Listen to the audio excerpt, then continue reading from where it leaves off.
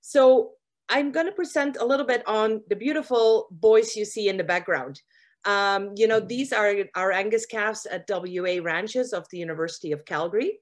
And last year we did a project where we looked at, you know, beef calves at the ranch and to see whether we can keep them healthy in the feedlots by making changes on the ranch. So I'm going to skip this slide. It just tells you, you know, I have an identity crisis. I wear coveralls, I wear, you know, white coats, and sometimes I'm just here presenting, pretend to be smart. But anything I'm doing in life has to do with cattle, and they come in any form or shape. They make me happy. But I know today I'm talking about Angus cattle, and our WA ranches has Angus cattle. So bear with me. It won't be about any dairy cows or anything. So what was our project aim? What did we want? Well, this is not what we want in our feedlot industries. These are obviously animals that are really heavily breathing and clearly clinically affected by bovine respiratory disease. I will name that BRD from now on. And I think BRD is known by most people as the disease that really makes us use antimicrobials or antibiotics as much as we need to in the feedlots. So sometimes they get a shot on arrival. And for sure, when they look like this or not happy like that, you know, we pull them from the pens to treat them to make sure that their lungs get healthy again and that they don't die of this pneumonia.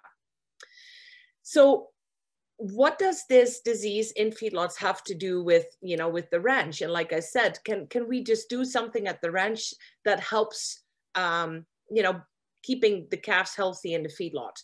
Well, that's where multidisciplinarity comes in. You know, the project has my name on it, but I work with a lot of people. I work with people that are way better than I am at, for example, welfare and behavior, Dr. Pager, or looking at viruses that cause BRD, like Frank Vandermeer, or Kathy Larson that knows how to calculate economics, or any other people. So it's a big group, but today I'm presenting on their behalf. So what we're doing is we're really trying to answer all these different questions. And one of the questions, for example, was the top one. Is it important for calves to learn how to eat from a bunk at the ranch so that they can have a better start at the feedlot? Or can we identify some good bacteria and good viruses that prevent calves from getting sick in the feedlots? Or how can we make more money this way by changing management and making more money? And what is the role of antimicrobial resistance? So do those bacteria that cause BRD end up you know, being resistant against the bacteria that we're using? So these are our big research questions, and always to make sure that you guys have to engage is my question to you. What kind of things can you think of that cause stress for a calf on the ranch? Weaning, thank you. That's a good one. What else? Temperature. Yeah. Weather. If like last year, August, it wasn't the nicest for everyone. So heat and cold, it's there. The weather, you know, so that's definitely stressful. Unfortunately, that's something I cannot change so much. Stocking density, really nice. So there's all kind of ideas that you guys have about stress. And I think there is a lot of stressful events for calves. You know, it's for the bull calves, it's also castration, you know, branding, a painful procedure, moving locations. That's a nice one that comes up in there too. It's sometimes, you know, moving from one pasture to another, or to community pastures, or wherever the animals are. But even just processing through the chute can be very stressful for animals. And I think what our main challenge is, we often do all these things at the same time. So it's not just one thing that is stressful and that might just be, you know, difficult for a calf to deal with. We do all these things at the same time. And what we've learned is that doing all these things at the same time is really not very good for calves. So what did we study? So this is our WA ranches at the University of Calgary. I think some of you might have heard about it. It's a beautiful donation from a family to our university. It is a commercial Black Angus operation, and we have about 1,000 mother cows. So it's sort of an aerial picture of the environment we're working with. And last year I was able to, to work with the first 250 bull calves that were born at the WA ranches. So what did we do with those calves? So we try to do everything that you need to do at the ranch at the best timing possible with the least stress. So it was really all focused at doing it the best we can, but with as little stress as possible. So animals were born between March and May. Most of the animals were April calves, and they got intranasal vaccines on arrival. They got their ear tags on arrival when they were born. So identification and vaccination was done right at birth. And then we processed them a little later than average. I don't know what most of you guys do at home, but we decided to do that at 60 days average, so 2 months of age. That is a little bit later than most people do, but if the animals are really young, it's harder for them to deal with stress. So we wanted to push that a little bit later. Also, because vaccines given at 2 months of age are more likely to be effective. So they got vaccinated in June. We knife castrated them, but with pain medication. So it's still stressful, but we try to take the pain out of the equation. And they got implanted for, life on pasture. Then we left them alone till September, and only 2 animals out of my 250 calves got summer pneumonia. For the rest, I didn't see them until September. And in September, actually, the most exciting part of our study started. And what you can see here in the back sort of aligns with, my background, is on the right side of that fence, you see the moms. So here you have the moms, and on the other side of the fence, you have the calves. So this is so-called fence line weaning. So the animals can no longer suckle with mom, but if they still want to talk to their mom, they can still say hello through the fence. And it was quite interesting. You see in my background, that little guy there that is like stretched neck and bawling. But some calves were just totally fine, just every now and then checking in with mom and just be on their own. And after 5 days and another vaccination booster shot, we moved the beef calves, so our bull calves, steers by then, to another location. So that moving of animals was now separated from the stressful event weaning, and it was separated from chute processing for vaccinations. It was spread out over a longer period of time. And by the end of September, we placed them in a pen, and for 40 days, we fed them, from feed bunks at the ranch. So the calves learned how to live without mom.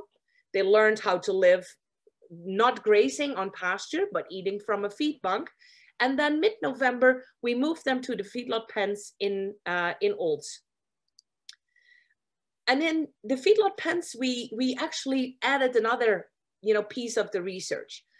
The feedlot pens were 100 head each, and we had our 250 WA calves, but we also bought 250 calves at auction.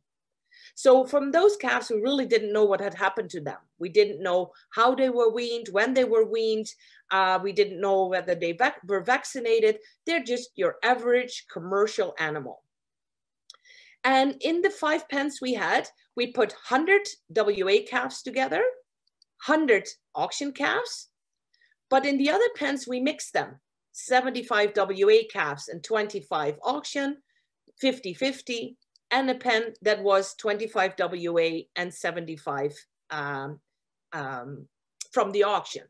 And what we wanted to know is that if we give calves a perfect life on the ranch, will they be less likely to get bovine respiratory disease in the feedlots? And if they're mixed in with other animals, will they still be more healthy? So now I'm going to look at the chat, and I said, how large was the calf holding pen used for the fence line weaning? The fence line weaning actually happened in the pasture that the cow pairs were in. So they were really not restricted for space, but we just had an opportunity to put the fence line in that separated the two groups of animals. And we had to make sure there was water sources in both. So the cows, they stayed on the pasture they were already in.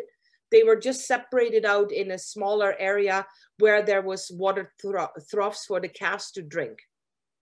So not restricted at all. So what you see here in the back is, you know, the feeding bunks at the ranch. So here you see my calves, you know, trying to eat and learn how to eat for 40 days before they go to here to the feedlot pens in Olds. And I'm going to show you some results, but I also will be wary of the time. Give me a heads up if I talk too much. But here you can see my WA calves in red and my auction calves in yellow. And it might be a little bit busy to look at it for the first time, but here at time 0, that's when the feed truck's coming. And you can see here another 0. So morning feeding and an hour later, and then afternoon feeding and an hour after. And what you can see is my WA calves, right from day 1, they picked up, they knew what it meant if a feed truck shows up, and most of them showed up at the bunk. So 75% of all my WA calves were at the feed bunk. And my auction calves really had to clue in, like, what does it mean that a truck comes? Well, by the evening, they had a better idea because that's when they showed up. But you can see that feed intake, you know, feed bunk attendance was quite high for my red calves. So that tells me that it helps if you know where you have to go for feeding. So the other components, we don't have a lot of results yet, but here you see the big setup is to take, you know, swabs from the nose of the animal to be able to culture the bacteria and to take antibodies from the blood. I do have some antibody titer results to share with you, because I told you that we vaccinated them when they were born, at 60 days, then at fence line weaning, but then also here, you know, we have sample moments on arrival in the feedlot. So in this next one, what you can see here is 5 time points of antibody titers of my WA calves.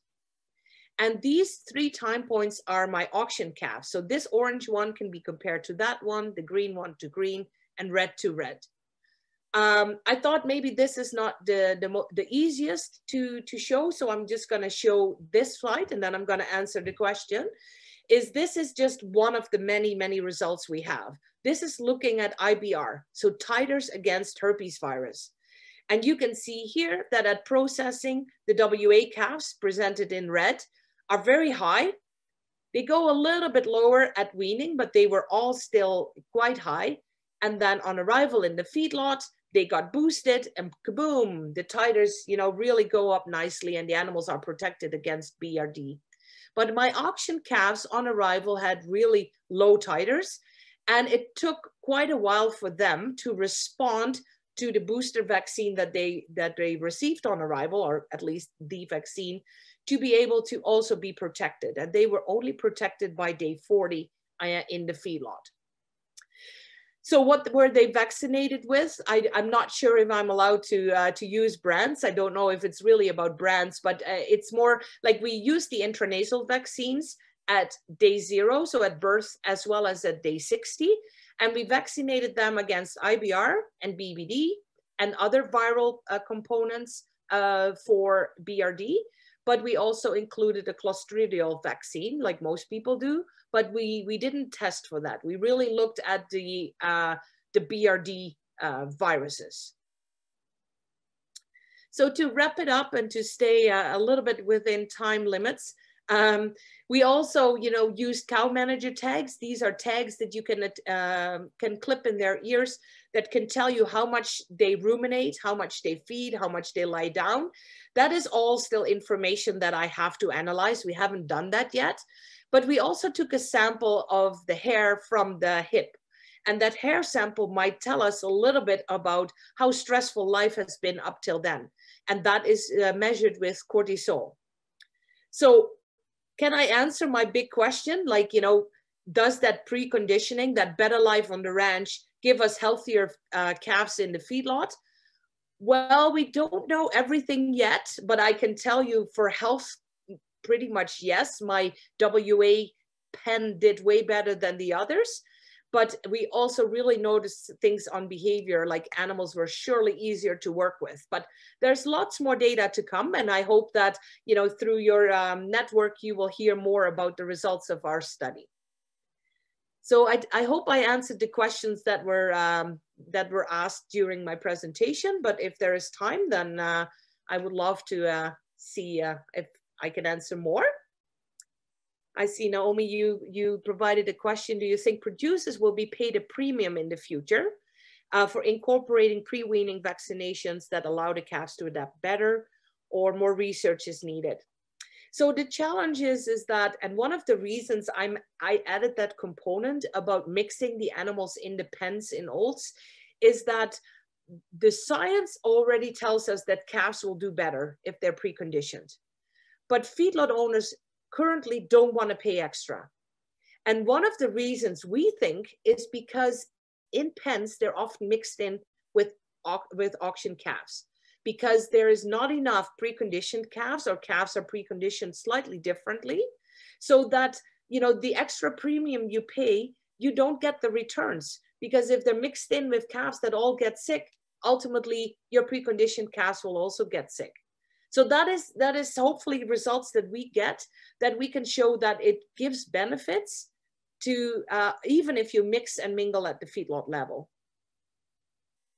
Okay, that was my contribution. So I will stop sharing, and I will stay on if there's people that want to ask questions. I will keep my eye out on the chat box. Thank you.